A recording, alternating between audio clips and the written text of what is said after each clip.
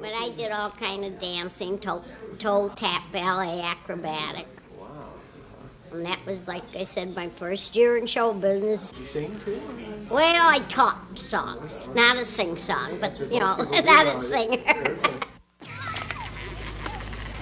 I'll have you for supper. There's Dorothy. What's under the, oh, there's a little baby under there. Yeah, oh, Dorothy. That's a, hi, Dorothy. Oh. Sorry, Dorothy. Oh. He's so bad. The braids? Okay, good, okay. Hold on. Okay, put it flat.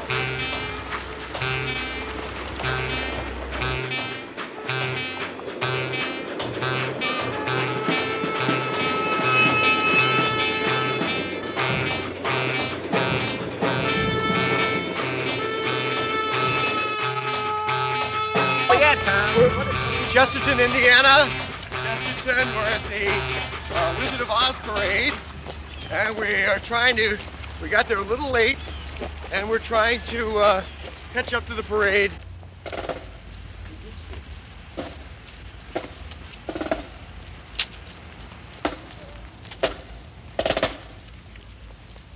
Sir, I was born in Chicago on the southwest side. You want my year?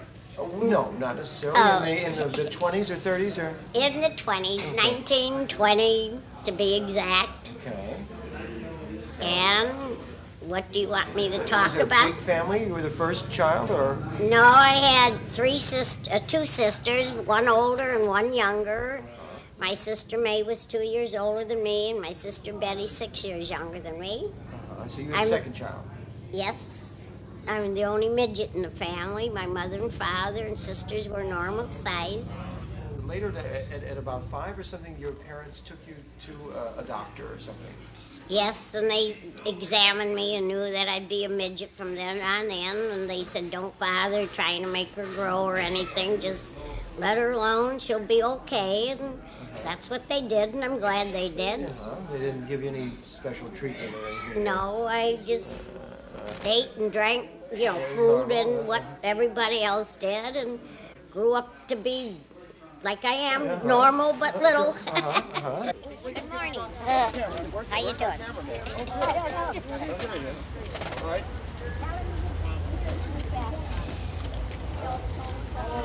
Oh, he's coming in. Oh, and then... Watch the puddle. Well, do you know why it rained so much? We wanted a real rainbow. We also wanted to melt the Wicked Witch. I think we've accomplished both of them today. But we're still pleased everyone is here. Everyone's a Munchkin today. Yes, we are. We have Auntie M's pie baking contest at Emma's there on the corner of Porter and Calumet. That'll be at 1 o'clock. We're all okay. We're all okay, and we'll have a beautiful rainbow this afternoon. We hope.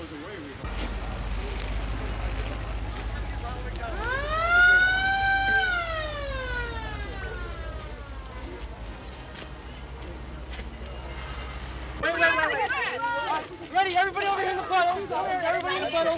That's what we like. If you're going to do a kick, do it properly. Okay. Ready, sweep kick.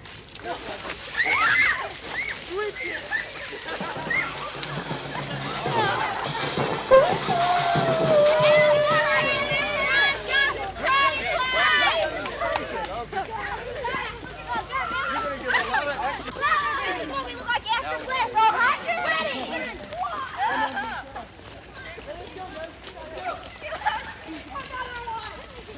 Okay. You need roller skates. Who is everybody? Now you were. I'm a Munchkin and sleepyhead, Margaret Pellegrini. And a soldier, Clarence Swenson from Texas. All right. Arizona. And my wife. Yeah, from Arizona. Yeah. Hattie. We're those big Texans. We are having great fun here. Come over to the gazebo. We're going to have a wedding. Oh, great. When is that at noon, is it? Well, Yeah, right after and the- we're all right in it. after the parade. Right after the parade. You see why Goodbye, they went? I but had not to water my forever. boat.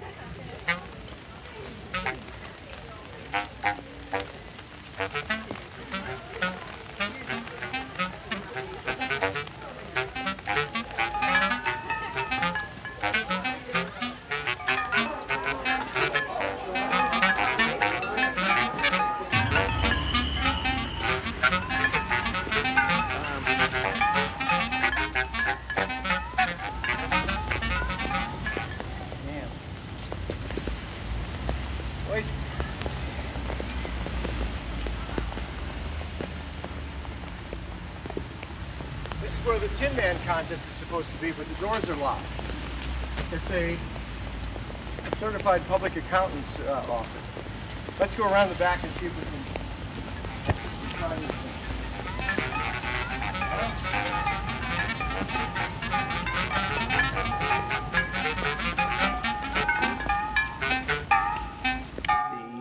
The fair. Now, you were in 30, there were 2 fairs or 2 years? There was 2 fairs, one in 1933. My husband was in the one in 1933. He was the smallest midget then. He was advertised as Little Elmer because his real name is Parnell Elmer St. Aubin. And he went as Little Elmer, and he was the smallest midget at the Chicago Fair in 1933. I don't know too much about that because I wasn't there. Okay, now was that the midget village? That was called a midget village, This is the famous Midget Village, where nearly 100 of these little people from all parts of the world live and do business just like a regular city. Here's Elmer, just a sample of the inhabitants, and rather a small sample at that. Both are full-grown men over voting age. Let's go in and get acquainted.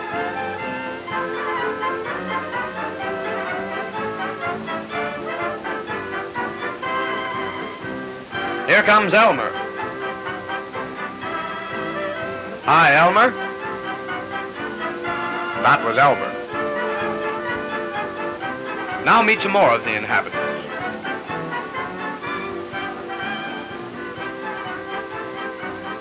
In the uniform is the captain of the guard, Prince Ludwig. Next is Mr. and Mrs. Liable, who have just celebrated their golden wedding anniversary. Where's Elmer? This picture will be a total loss without Elmer. There he is. What a man, Elmer. Now shake hands with Stella Royal, leading lady in the Midget Village dramatic performance.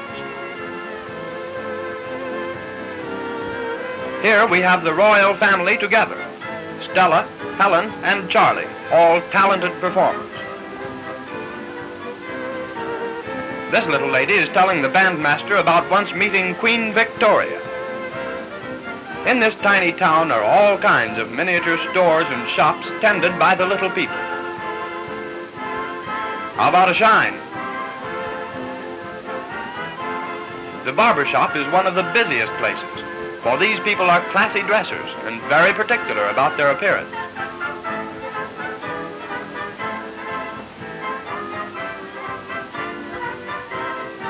This is obviously a man's barber shop.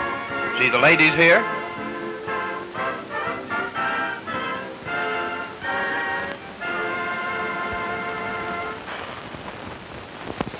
Those not busy keeping stores or doing guard duty are usually found autographing. How about a soda? With Elmer at the throttle, you're sure to get a good one. He claims that to mix a few sodas, he has to cover as much territory as the average-sized man playing 18 holes of golf. If you ever see him, ask him about the time he fell in the sink back of the fountain and almost drowned. You'll notice that these people have to work twice as hard to serve you as ordinary folks would. They have to reach twice as far and take twice as many steps. I suppose that's why they're twice as cheerful. Sometimes these midgets don't patronize their own shops. For instance, this guy can do better across the alley for a nickel. The mayor of the village, Mayor Doyle, takes his administrative duties seriously.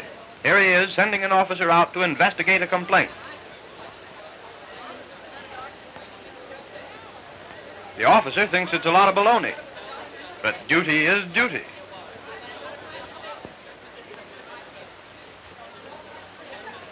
And now all he needs is a little wooden pistol.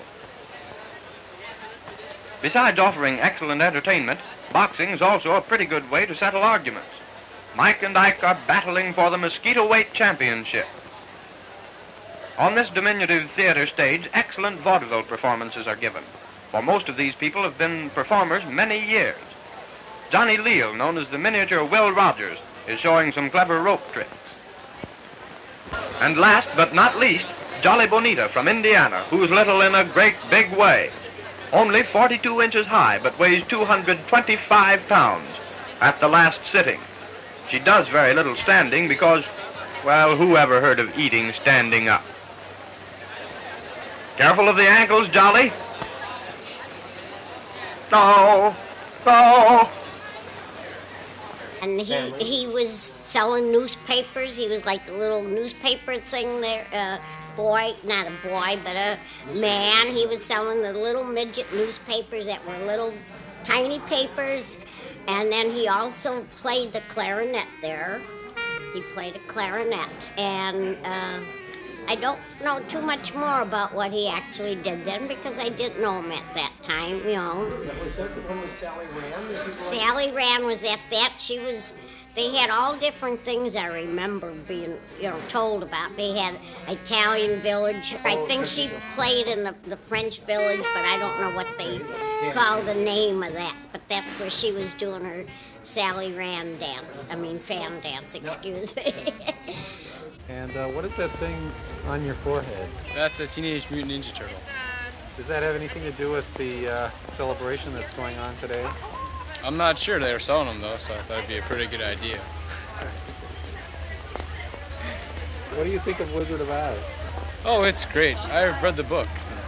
Seen the movie, too.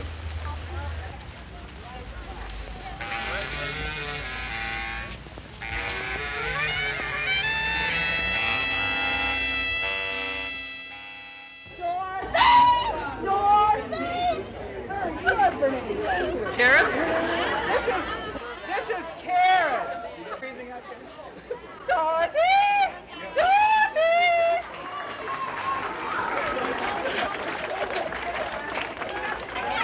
This is Leslie.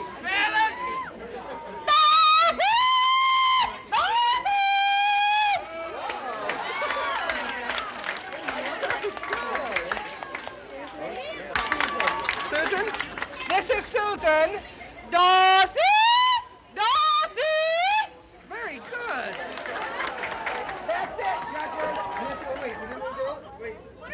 How old were you when you left your parents? Well, I started taking dancing lessons when I was 8 years old. And my mother saw a midget troupe advertised at the Englewood Theater on the southwest side.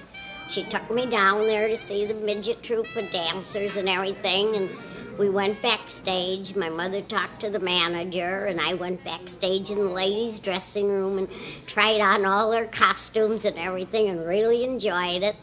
And Mr. Rose said to my mother then, well, when she gets about 11 or 12, give us, we'll keep in touch and maybe we can do something. So when I was 11 or 12, they wrote me again, my mother again. My mother asked, me, because they asked her, she said, what do you think? I said, well, I'd like to try it. So my mother signed the contract because I was a minor. But she said anytime she wants to come home, she is not binded to this contract. So that was it. So I worked with them, and I worked with them till I was 19, and I called my mother one night, and I said, I want to come home. We're glad to have two winners for our Dorothy Longest Braid Contest. Would you tell us your name? Carla Beesborg. Carla, and how long was your braid, Carla? 30 inches. 30 inches, and an eighth, I think, too, right? And how about you? What's your name? My name is Amy Garvey. And Amy, how long was your braid? 19 and 3/4 inches. 19 and 3/4 inches. Okay, so we have. Can we see your braid? Oh, great! Right. Look at that. One more time. That's wow. Okay, terrific. And That's for their great. prize, they won $50 worth of products, hair care products from the salon, and also a $25 gift certificate for hair services. Great. Well needed. Thank you very much. Thanks a lot. Thank you. Gals, can I get your picture here real quick too before we go? Okay, why don't we let me get. And my mother called Mr. Rose and said, I'm coming to Detroit to take Mary Ellen home. And he said, you can't do that. And my mother says, oh, yes, I can. That was our contract. So she came and got me, and that's how I left that troop. Wave your wand, and here's your bubble. Yeah, so what does Glenda always say? Oh, the yellow brick road. And there's no place. Yes, and our home's a long way, all the way from Louisville, Kentucky. Yeah. to go. Ready to go? Make a pretty Glenda. Ready to go. Ready to go. Good luck. Okay. And then I went back in 1940 to the New York Fair. And then the last time I had seen my mother was when she took me to Midway Airport in 1940 to go to the fair. So I guess I had an inkling I should quit and go home for a while in 1939 when I quit. Let's go. Okay, now. Here we go. This is on Oh, it's movie. really? That's only on video, It's actually. only on video. And this,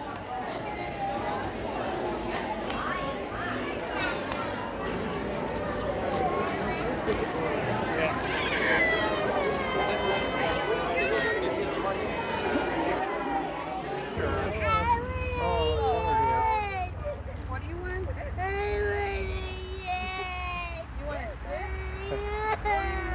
On the stairs where the girls were sitting, but she didn't want to sit there.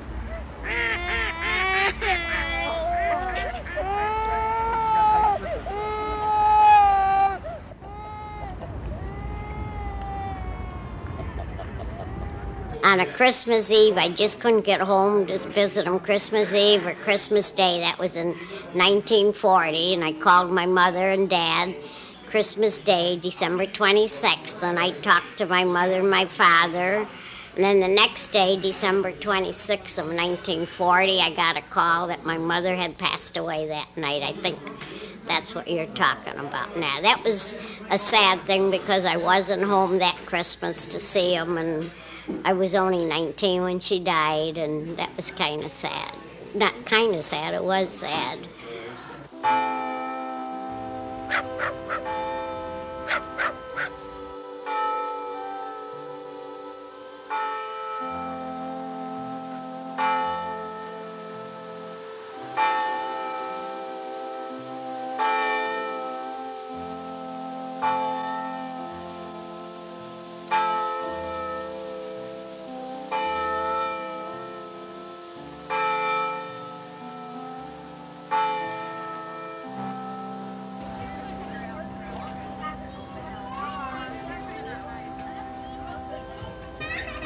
how about the movie? Now, you were with a group, and they asked you to be in a movie.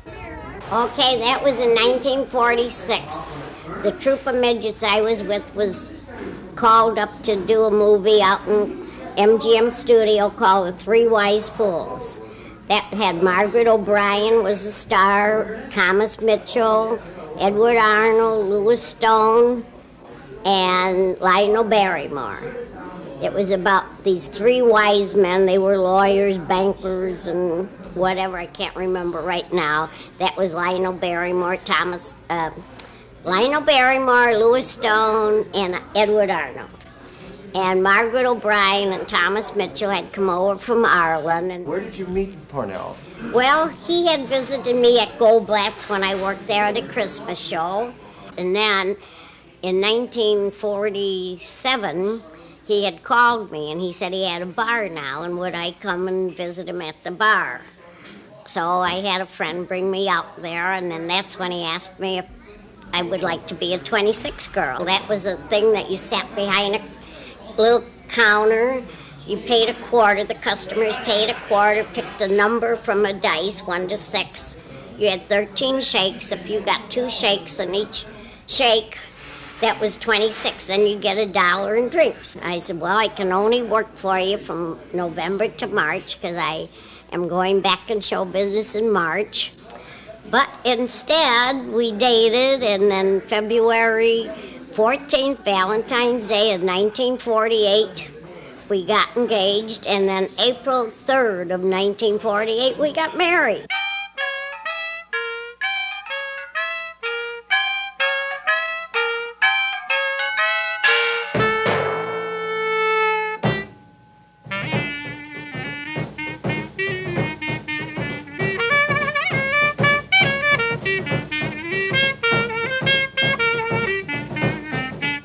And then we opened a midget club bar. So that was the end of my show business career.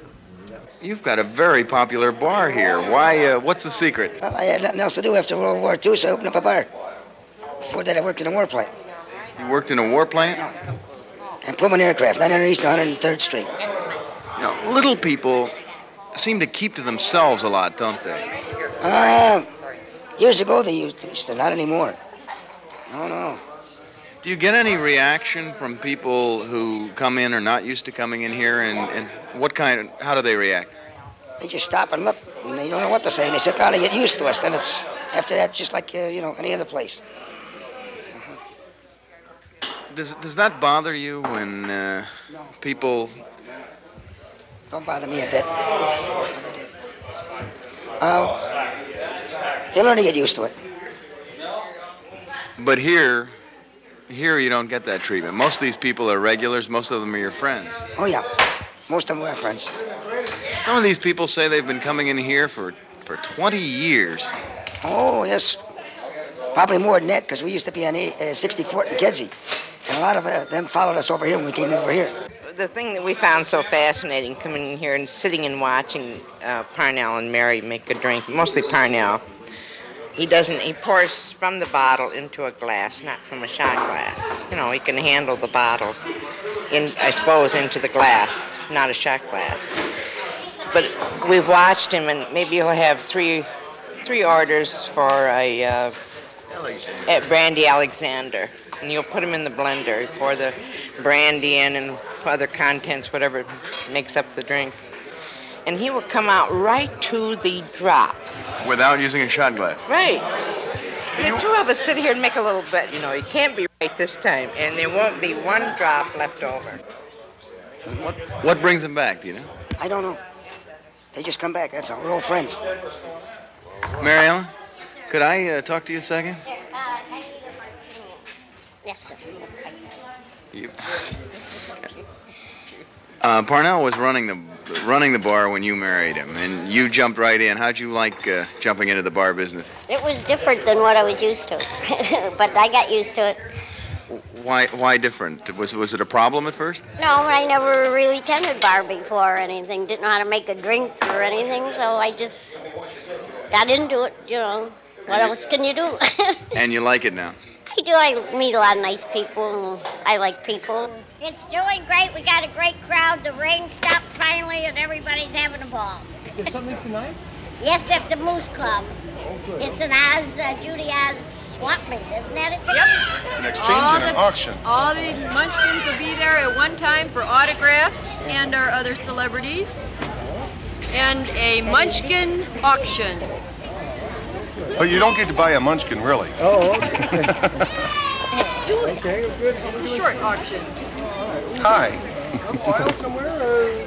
Well, the wizard gave me very special oil, and it worked all morning for the parade, so I'm counting on it to continue. Great. Okay, thanks, guys. Thank you. You're welcome. We'll see you back. Okay, thank you It was very nice to much. see you. Yeah, see you. Okay. See you. Bye-bye. See you later, Mary Ellen. Okay, bye-bye. Oh, there's a whip. Whoa. No, my husband was. My husband was a small soldier. Bye-bye. Look where I'm going. Mary Ellen, how did you and Parnell get involved in the Wizard of Oz Festival? Oh, that came about because Jean Nelson, that started at the Yellow Brick Road there, she knew of her Parnell. She heard of him, that we had our bar in Chicago. We all had the Midget bar. Parnell was the first Munchkin. He was the smallest soldier in the Wizard of Oz, and she heard about that, and she came and contacted us and asked if we could come to Chesterton. At that time, we said no, because we had our bar and we couldn't close the bar. We opened up our first bar in 1948 at 64th and Pulaski on the southwest side of Chicago. We were there from 1948 to 1957. Then we opened up our other one at 4016 West 63rd Street, just west of Pulaski. And we were there till 1982 Then the city bought the property for a library, and then that was the end of our career as a tavern owner.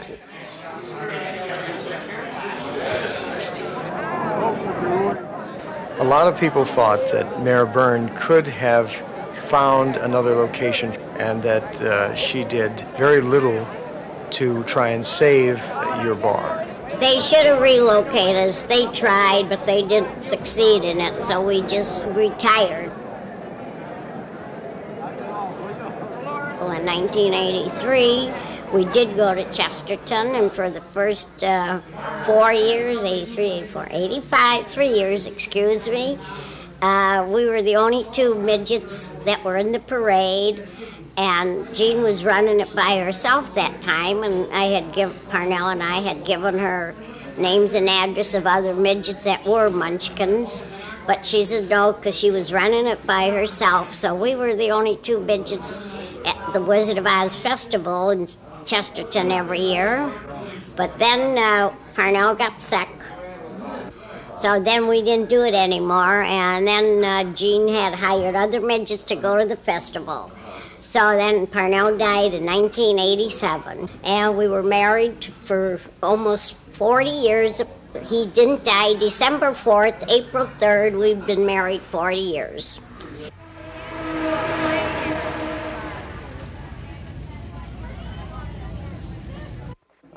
What did you like about him? Oh, I liked everything about him. He was my guy. We both liked the same things. We were both in show business, so we were used to going, nightlife, and working hard all the time. He worked hard at the bar. He put in 14 hours hour a day at the bar.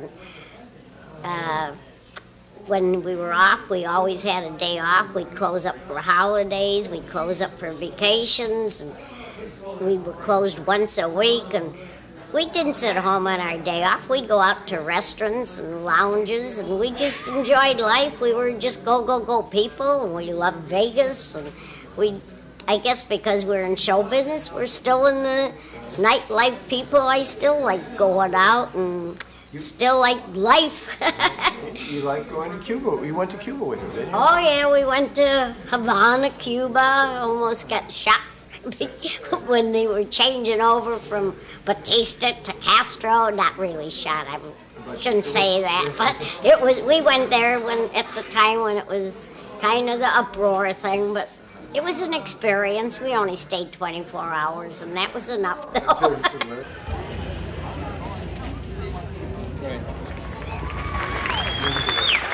Yesterday's rain kind of did me all, I think it did all of us in, didn't it? So we're going to do this song. If you'd all like to sing along, just go ahead and sing along with us. Somewhere over the rainbow, skies are blue, and the dreams that you dare to dream really do come true. Someday I'll wish upon a star and wake up where the clouds are far behind me, where troubles melt like lemon drops away up on the chimney tops. That's where you'll find me, somewhere over the rainbow. Two birds fly over the rainbow, wide and oh why can't I? If happy little bluebirds fly beyond the rainbow, why, oh, why can't I?